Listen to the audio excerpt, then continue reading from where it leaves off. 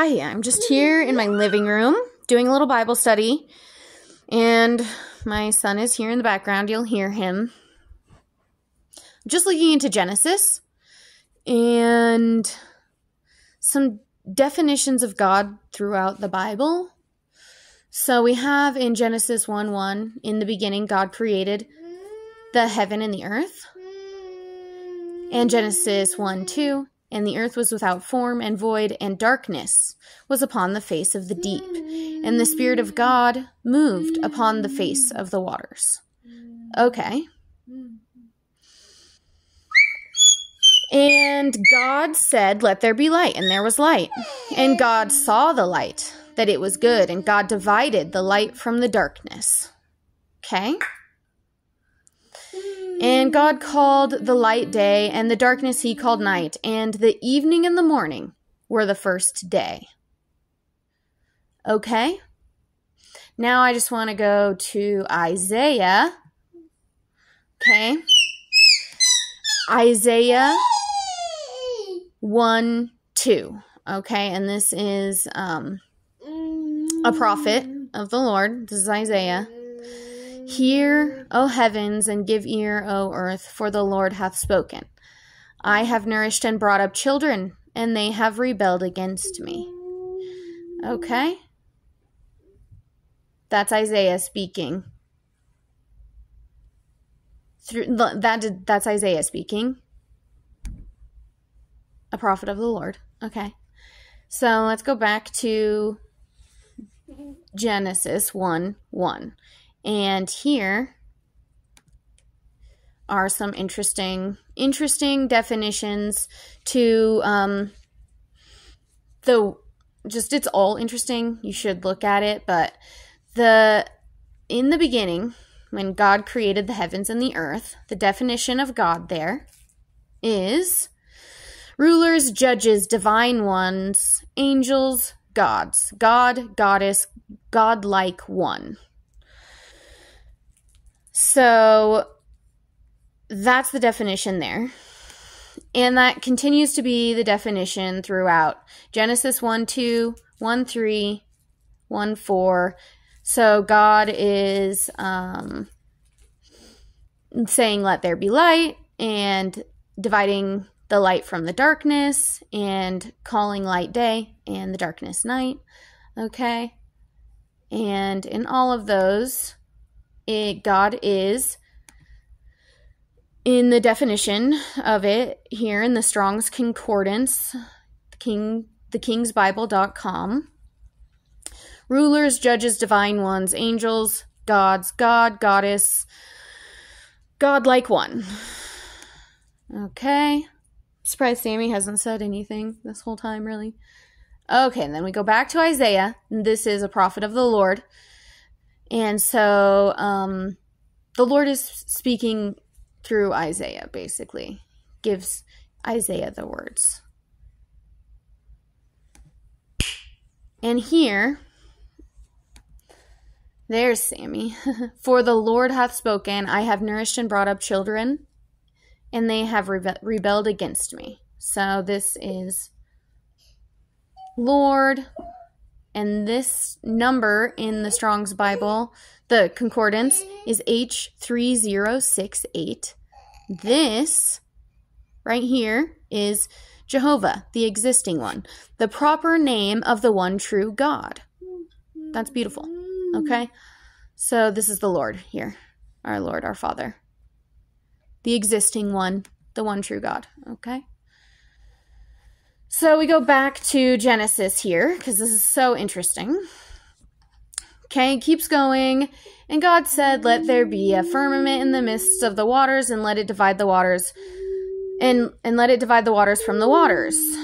And it goes on, and God said, "Let the waters under the heaven be gathered together unto one place, and let the dry land appear," and it was so. And God called the dry land earth, and the gathering together of the waters called he seas. And God saw that it was good. Okay? And it keeps going, keeps going. I'm going to jump to when God creates man in his own image. Okay, this is Genesis 1:27. So God created man in his own image. In the image of God created him. Male and female, he created them. Okay, let's go look at the definition here. The King's Bible, and this is from King James Version, and this is the King's Bible Online Concordance. Gives you the definitions of the words in Hebrew. This one's in Hebrew. God here, when he is creating man in his own image, is H430. The definition is the same. Rulers, judges, divine ones, angels, gods, God, goddess, godlike. And then it's works or special possessions of God. The true God is one of the definitions. God. Okay? So there we go. We got that. Now, so God created man in his own image. In the image of God created he, him, male and female, he created them. That's Genesis 1:27. Okay?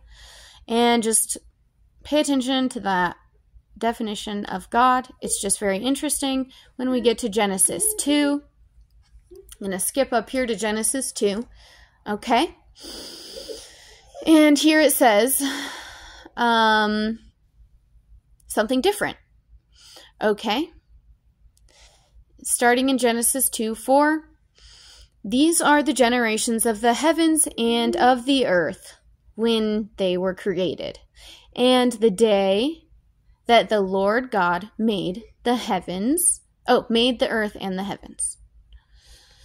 And of every plant of the field before it was in the earth, and every herb of the field before it grew, for the Lord God had not caused it to rain upon the earth. And there was not a man to till the ground.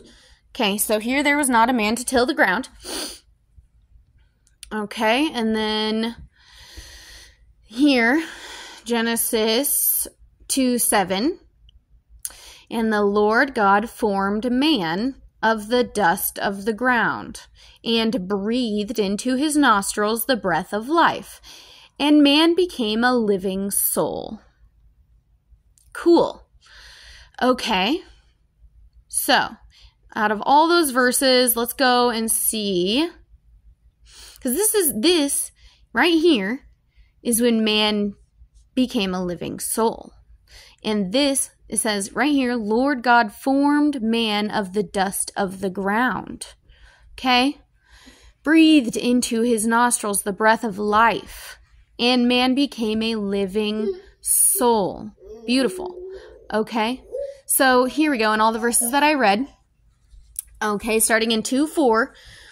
Lord God. Let's look at the definition of what we're talking about here. Okay? Here, God, I'm almost done, buddy, is the same. Okay? H430. Rulers, judges, divine ones, angels, gods. God, goddess, godlike. Okay? So now we go look at Lord, the definition here. And it's H3068, same as in Isaiah. The proper name, it's a proper name. This is Hebrew. Jehovah, the existing one. The proper name of the one true God.